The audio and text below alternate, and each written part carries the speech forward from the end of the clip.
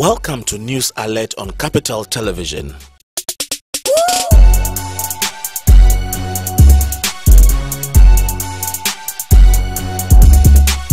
More than 30,000 candidates who were successful in the 2014 West African Senior School Certificate Examination may not be able to access university education in the 2014-2015 academic year. This is because two major public universities, the Kwame Nkrumah University of Science and Technology and the University of Cape Coast, had closed admissions for the 2014-2015 academic year long before results were released. The KNUST and UCC closed the submission of applications by qualified candidates for admissions on April 11th and April 30th, 2014, respectively. Confirming the position of the two public universities, the Deputy Minister of Education in charge of tertiary education, Mr. Samuel Okudzeto-Ablakwa, said they explained that, per their programs, it was too late for them to entertain new applications at the time the results were released. The University of Ghana, Legon, the University for Development Studies, the University of Mines and Technology, and the University of Education Winneba are, however, offering admissions to qualified applicants. Earlier this year, the four universities announced that the 2014 WASSCE candidates who were awaiting their results will be permitted to apply for admission. The Ministry of Education had earlier this year given an assurance that the candidates would not be denied admission to the public universities of their choice.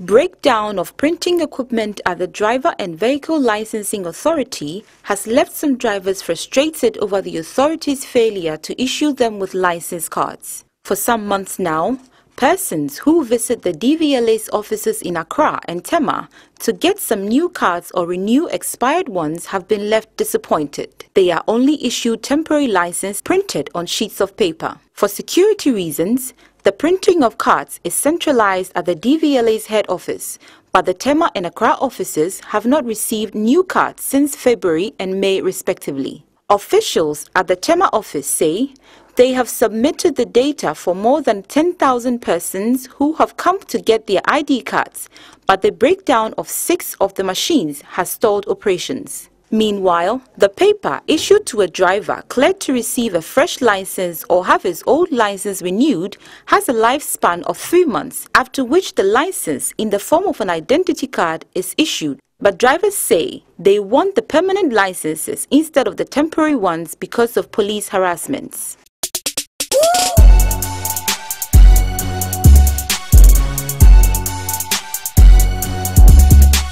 Campaigning against the genital mutilation of females can prove to be a costly affair, as experienced by Ibrahim Umuhira Kurima, an indigene of Durumu in the Upper West region. According to Madam Kuruma, things got so bad that some chiefs and elders of the community even threatened her with murder for campaigning against female genital mutilation.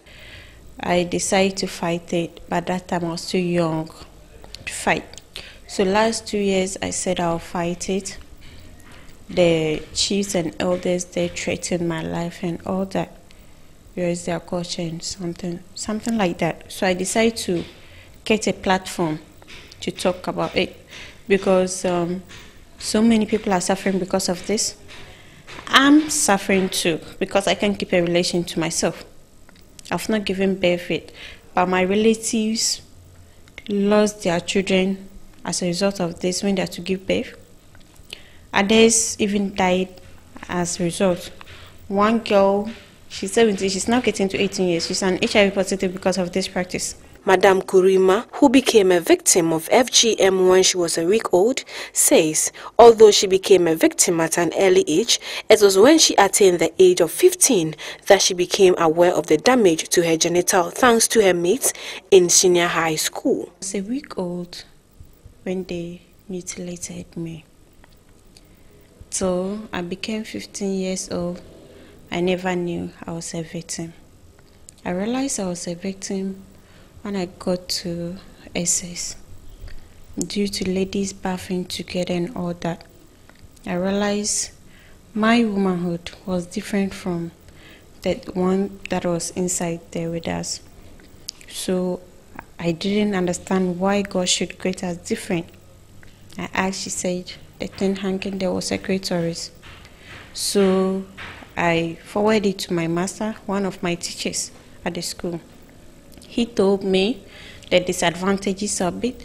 He said there's nothing like advantage of practicing FGM.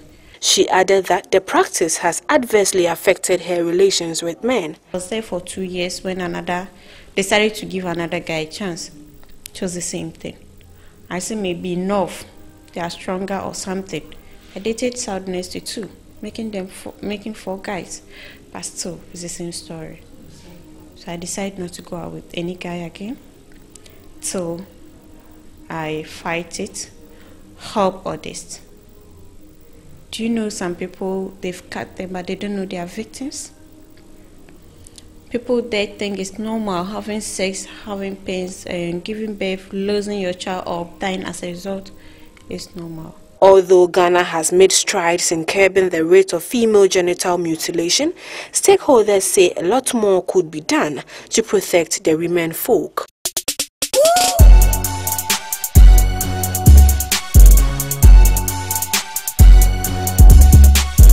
A 12-day flower exhibition fair has taken off in Accra. Stratcom Africa, the show organizers say, the Ghana Garden and Flower Fair is to boost the horticulture business in the country. A flower symbolizes many things, often used to show affection and celebrate happy occasions, such as marriages and birthdays, as well as used in funeral services. Flowers, however, are increasingly being used to cultivate lifelong business partnerships, generating huge income for growers, value adders and distributors. Organizers say they hope to use the fair to enlighten participants and allow for networking opportunities. Capital TV spoke to a rep of Stratcom Ghana who explained the rationale for the fair. Started this last year, and this is our second show. It's going to be an annual thing we do. There are exhibitions, there are workshops for kids and adults, and then there are also fun activities such as picnics, fashion shows on the weekends. We realize that some African countries such as Kenya, such as Cote d'Ivoire, are exporting in excess of $300 million annually. So we decided that Ghana, God has given us the sunshine, God has given us the soil, water, but we focus too much attention on our minerals such as the gold and diamond and so on. But we think that we can also take advantage of the horticultural industry as to create jobs, to help people identify alternative sources of income. Other business representatives say they hope to seize new opportunities by partaking in the fair. The Ghana Garden and Flower Fair ends on 8 September 2014. We are here to sell the initiative to people who want to go into flower production, so that in case you have any flower of interest, you can bring to us so that we multiply the kind of flower in large numbers for you to start your flower sales. So far we've had orders from hotels who want us to decorate their, the forefront of their hotels. So it means that we are making an impact. We feel that these types of events are fantastic in bringing all sorts of producers and suppliers who provide garden materials in Ghana in one place. So we don't have to be running here and there to look for things. I have been blown away by the creativity, the depth, the beauty of some of the wonderful plants and pots and garden accessories that are here.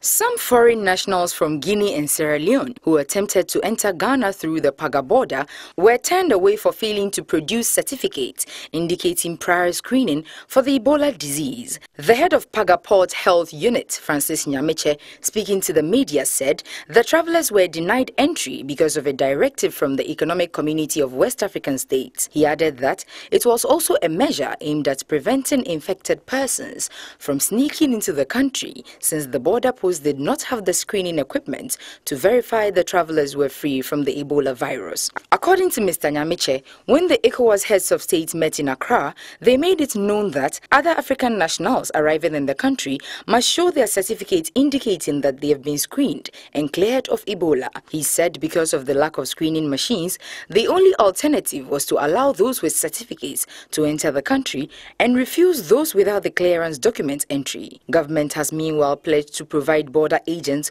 with Ebola screening machines in the shortest possible time. As of August 26, 2014, the World Health Organization reported that a total of 3,069 suspected cases and 1,552 deaths have so far been recorded.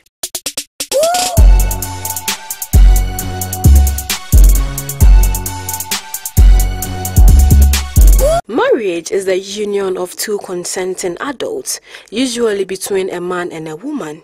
After going through the requisite rituals, society recognizes man and woman as husband and wife. Generally, when a man is ready to propose to his love, he kneels and offers the famed words, "Would you marry me?" while presenting a ring. The Ghanaian man has been tagged as being less romantic compared to other nationals, so we randomly asked men how they proposed to their ladies, whilst the ladies shared with the news team what urged them to accept the love of their suitors. Kneel down, now close my eyes, and I'll say I love you. Ghanaian men, they want to just say it just like that, without gift, but some will go to the extent of getting a gift or maybe a flower to propose. For me, I would like to go to a restaurant and serve the ring to the lady. Yeah, that's how I would love to propose to my lady in future. I'll just take the girl to the beach and, you know, look straight into her eyes and just tell her I love her and I would like to marry her.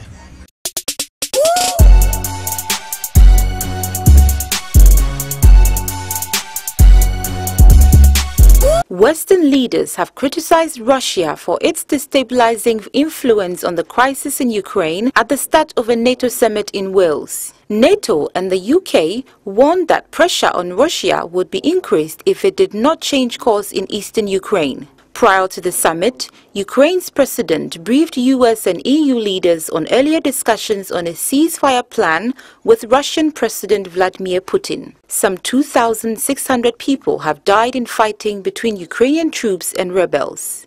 The West says it has evidence that Mr. Putin is supporting the separatists with training and arms and has sent Russian troops across the border, accusations Russia denies. The conflict has forced more than 1 million people from their homes in eastern Ukraine, according to United Nations estimates. During the 2 days of talks, NATO leaders are also set to discuss the rise of Islamic State in Afghanistan, where Taliban militants launched a deadly attack on a government compound on Thursday. European leaders are also set to discuss a new round of tougher economic measures against Russia.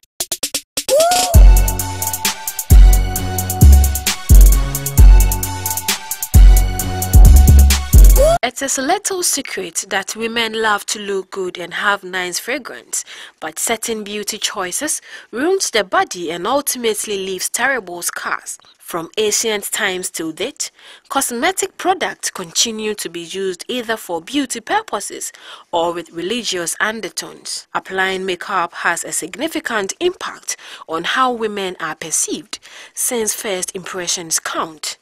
A well-applied makeup can endear a lady to friends, relations, and lover, making the wearer look attractive, confident, and likable. New studies, however, suggest that women who use makeup on daily basis are flooding their bodies with as much as 5 ounces of chemicals a year. A study has shown that some women use more than 20 different beauty products a day, while 9 out of 10 apply makeup which is out of date. A cocktail of cosmetics can enhance beauty, but dangerous chemicals are also absorbed into the body through the skin. Some health experts have gone as far as linking some of the compounds used to make cosmetics and toiletries with side effects such as skin problems, premature aging, and even cancer.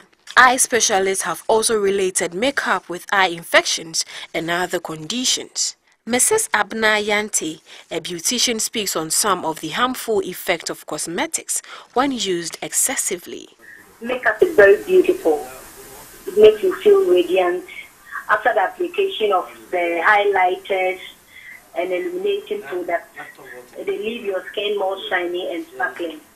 But then, just as you said, excessive use of makeup can pose danger to your skin. Some of the chemicals that they claim to be carcinogens to, however, are only shown to cause cancer in the lab. But when it's being used to make the makeup, it goes under so many processes. If you test the carcinogen alone, it is true, it can show that the carcinogen contains or can cause cancer. But the processes it goes through before you get the makeup reduces the danger in the carcinogen. Too much of everything is bad. When you put on makeup, maybe in the morning, at least within 6 to 8 hours, you have to wash the makeup away. Cosmetic sellers appear informed about the negative complications of using wrong products and the adoption of bad beauty regimes. Despite the harm cosmetics product caused when wrongly applied, following manufacturers' advice, using right products for appropriate skin types, and washing off makeup before heading to bed can make applying makeup a delightful experience. Makeup them at Tobida, but near minimum say the Abba market no. Our motor be 2 series, 5 series, I don't know. So you saw Emma rashes. And I feel so tell you to make up and to be Emma when you must say when you Barbara want them. Tembian when you look old. Into makeups ya dear beer, a beer once a while be a pie, who call baby dark rubia, not what they are found him. Now so did bear cheer with the beer, said the beer you should make up today. Who you saw when you best say when makeup deal be our Becca say makeup say any more. Because unam crown foot airborne nina makeup nisive into Kodari and nina bepipa about makeup and saying. That ends News Alert on Capital Television.